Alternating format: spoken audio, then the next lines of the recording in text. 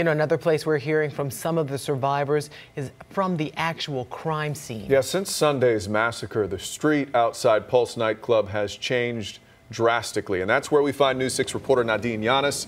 Nadine, you're live with Orange County Sheriff Jerry Demings, right? Yeah, I am, Matt. You know, all day we've been trying to get answers as to what's really been happening here on the scene. Haven't had any briefings today, but I saw the sheriff here and I thought we'd grab him. So Sheriff Demings, kind of take me through what exactly is happening today with the investigation. What can you tell us? Well, the good news is the investigation is progressing and the crime scene itself is continuing to be processed, and so the FBI has made headway. However, they're giving us an estimate that they're going to continue working within the building for another 7 to 11 days. 7 to 11 days that this road could be closed? That's correct.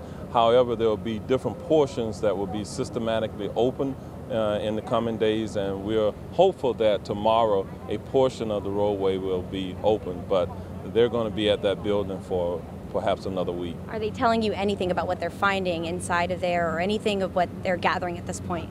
No, and I haven't asked what they're doing. It's the FBI's investigation at this point, and I'm very confident that they are going to try to answer all the questions about the why did this occur, why did this individual take the actions that he took, and what happened inside that facility for the duration of the incident. Sheriff, about 30 minutes ago, our Mike Holfeld spoke to a club owner of a club, Revere, who said that this gunman had friend requested him, had visited the club several times.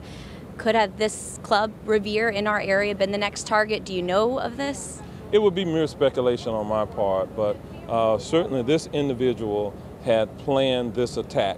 This probably was not his first time here, and he likely visited other possible locations and decided to attack this particular club for whatever reason. You know, we heard about Disney. You know, he may have scoped out Disney apparently, reportedly, and it looks like we were just talking about the fear not only here but across the world. We have tourists here. What about the safety of our major theme parks, major attractions for people here in Orlando? Well, we want to reassure our visitors and our residents that this still remains a safe place.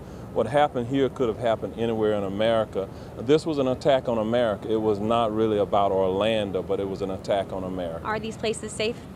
These Disney places World, are safe. Universal, SeaWorld, all safe?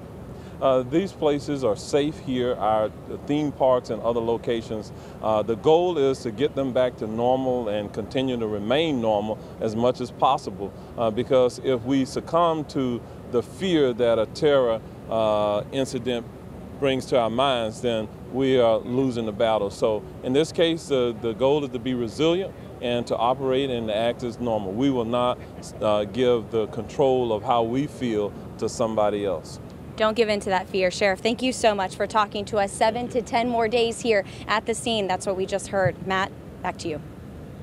Yeah, well, Nadine, while you still have the sheriff there, can you ask him, you know, we heard from the survivors today. Has he been to the hospital? Has he spoken to any of those survivors who were talking? They are asking if you had spoken to any of the survivors today. We heard from many from the hospitals. Were you at the hospitals? Have you been speaking to them? I have spoken to one survivor today, and it was a young man who was one of the last people that was rescued from the club itself, and he also told me that he lost his best friend in there. The two of them had gone to the club, and so I could see that it was still affecting him. He was in tears. His car was still there inside of the crime scene, and so we try to reunite him with his car and also get him some counseling assistance as well. Okay, Sheriff, thank you so much. And guys, one thing the sheriff mentioned earlier is that your deputies and the officers as well are having a debriefing today to kind of get through all of the grief and the chaos that they saw as well. Is that right? Yes, that is actually going on as we speak, where the brave souls of all of those law enforcement officers who responded initially, they're going through a session now with counselors and others, so that we want to be certain that they're dealing with their emotional state so that they can continue to help the people here. Okay, thank you, Sheriff. Guys, back to you. Nadine, just one more question. These guys have to be exhausted, and he said 11 days we could be looking at. What kind of shifts are they working? How are they breaking that up? Yeah, they're asking, Matt wants to know, you said 11 days. It's exhausting shifts. Do you have any idea of what kind of shifts these guys are working? You guys said you're strapped for resources. Well, most of the law enforcement personnel that you see here are now working 12-hour shifts.